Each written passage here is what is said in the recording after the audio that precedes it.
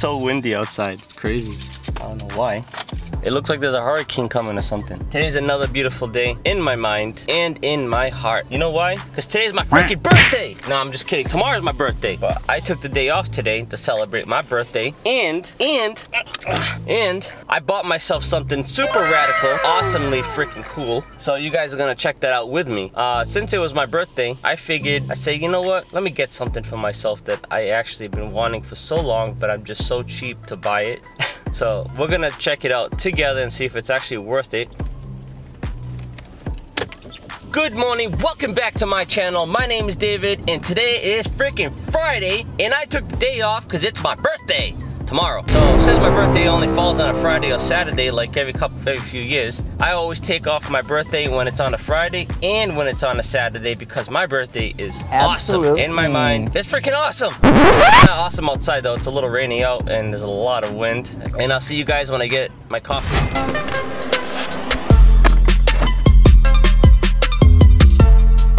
A few moments later.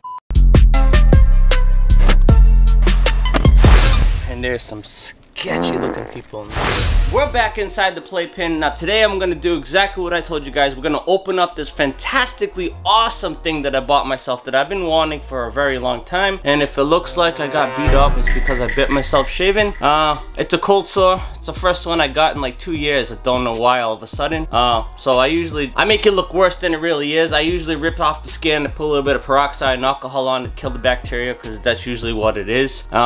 Unfortunately, yeah, that looks terrible. I look like I got beat up. Let's open it up. All right, so let's do this right now. I've been hanging on this for like 3 days. I can't begin to tell you guys. This is like the one thing that I've been wanting for so long. In case anybody doesn't know what this is actually one of those like EverDrives, clones, I think they are. You put ROMs on it and you plug this into your N64 and it lets you play like the whole library. Whatever game you put on there, it'll let you play. So I've been wanting one of these since I knew they existed, but at the time, I'll put it on the screen for you guys to see. The EverDrives were like 150 bucks for the exact same thing. I mean, apparently from what I read, this is like a 1-for-1 copy of an older version of the EverDrive. It even took the firmware and somehow found a way to throw it on the chip. So even the interface is exactly the same. I'm not sure if there's an SD card. I read that some people received the SD card with the ROMs already on it. Originally came with a USB cable down here. If you guys can see this little silver sticker, that's actually a micro USB port, and this would give you the option to connect it to the computer and you could drop ROMs onto the SD card from that port. Now I don't necessarily think that there's much of an advantage to it, but I heard that you can update the firmware to a special kind through there, but I also read that you can update that firmware through the SD card also, so that's the good thing about that. So I don't really care about the port anyways. So it looks like what they did is they removed the chip off the board. There was a chip that they would put on the board that would enable the USB port to work. So probably for costs, since nobody was really using it, they probably removed the chip, because if you take it apart, from what I've seen online, if you take this apart, you can see where the main chip was. I think it was something like 16 legs or something like that. It was definitely a lot cheaper than the EverDrive name brand. This actually came up to $85, which if you can understand, that's one of the reasons why I didn't buy it, because it was too expensive and a lot more than what I paid for other ones, other flash cards for my other consoles. But I'm a huge like fan of these things. I own a bunch of games for this console already.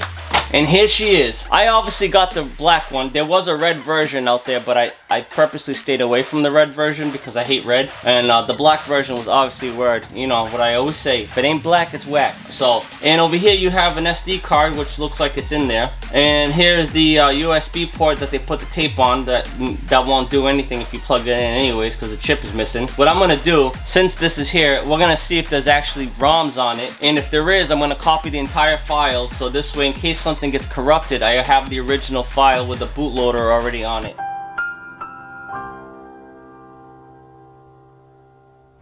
And we're gonna go try it out in the console and see how good it is. Alright, so what we're gonna do is we're gonna open up my brand new controller because I haven't used this yet because I haven't had the time. Look at this beautiful thing. Look at this little guy. It's so, I mean, why didn't they make this to begin with, you know?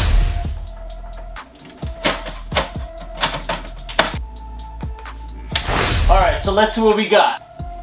Let's go, we gotta go to the top list. Let's try out one of my favorites.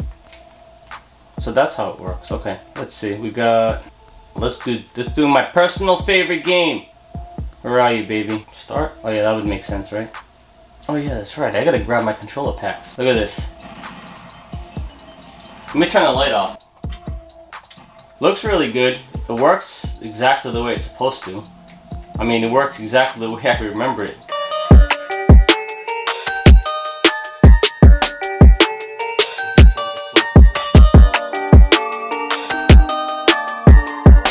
Such a badass game. I'm not even kidding. This game is like my favorite Doom ever.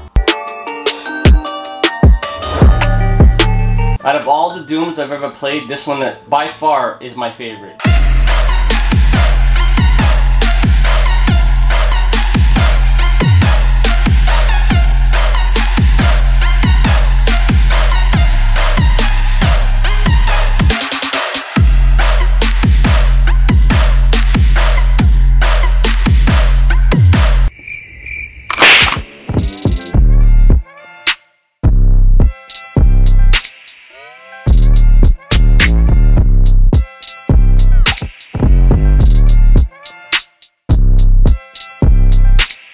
So it seems like, you know, for the most part I have what I really want for all my consoles. So basically all I really need now is one of those flash cards for the Jaguar. And that one right now at this moment is just ridiculously overpriced. But I'm in no rush for it, so I'm gonna wait until I find one that's cheap. Super duper rad ass controller for the N64. I promise you guys, anybody who picks this up will not be disappointed. This is the most comfortablest N64 controller I ever had. I had another one that was more like a traditional gamepad, but let me tell you, man, this one is by far the best. I ran out of air. Pull all these up? Yes. You could have used the air compressor. It was there.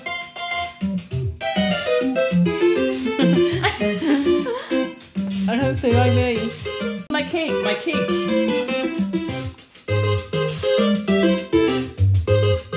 I do want to say thank you for everybody for watching this video. Sorry about my face looking disgusting. I can't control that. But for the most part, I'm happy, and it's my birthday. I'm 43 years old today. So I hope you guys enjoyed this video, and I'll see you guys in the next one. Thank you, and don't forget to love life and be kind. I am a prodigy, I am a leader, they follow me.